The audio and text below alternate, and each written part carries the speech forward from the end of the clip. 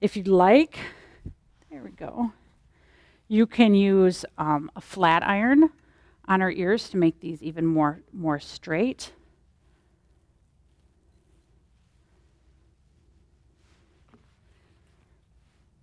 Once her leg hair grows out, we would use the flat iron on her leg hair as well. You can find some at the store.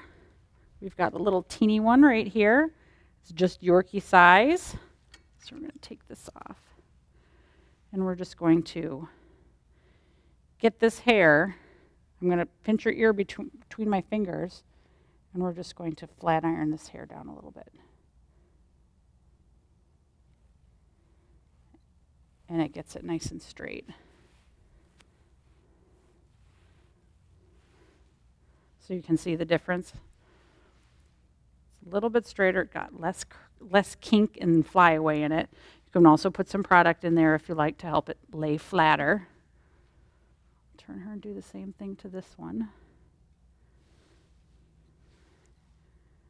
There we go. So I like this very small flat iron because it's a very small dog. There's not a lot of hair. They move quickly, so you don't have to worry about having to maneuver a big piece of equipment around them that's very hot if you have this very small flat iron.